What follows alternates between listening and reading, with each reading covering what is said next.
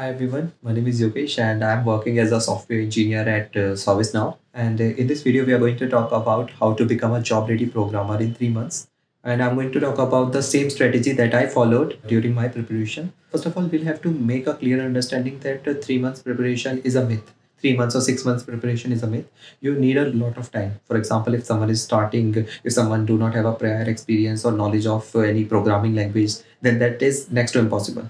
But over here, I am considering that if you want to become a job ready programmer, then you are already familiar with data structures and algorithms, but not very good, but at least you are familiar. You are comfortable with arrays, linked list, tree, graph, these kind of data structures. And if a good command over one programming language, then coming to the projects part, so you do have a good number of projects, or like 1 to 2 projects. It could be machine learning, web development, Android, data science, anything. And you do have a good knowledge on computer fundamentals such as DBMS, networking, operating system. So coming to the part that how to become a job ready programmer in 3 months. So I will answer you that, for example, you'll have to decide which company you are appearing for. Consider I'm appearing for Microsoft. Then I will decide, okay, like these are the number of, consider I do have full time. So I'm doing at least 4 questions a day. So at least 4 questions a day multiplied by 90 days. So 90 days, it's going to give me 360 problems. Leave 360, but if even I do 300 top lead code problems. So what you have to do, if you are appearing for any product based companies or any company, you'll have to go through the different interview experiences and search for what are the topics or what are the top asked questions for that particular company.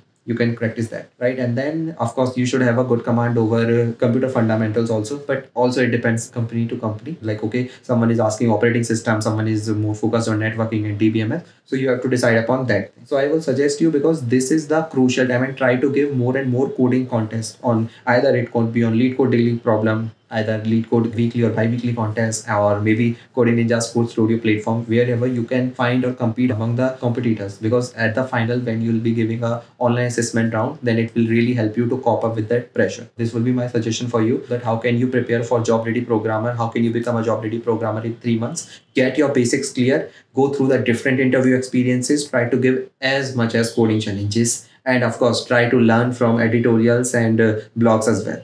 Thank you. Hi there. We hope you liked our video and found it useful.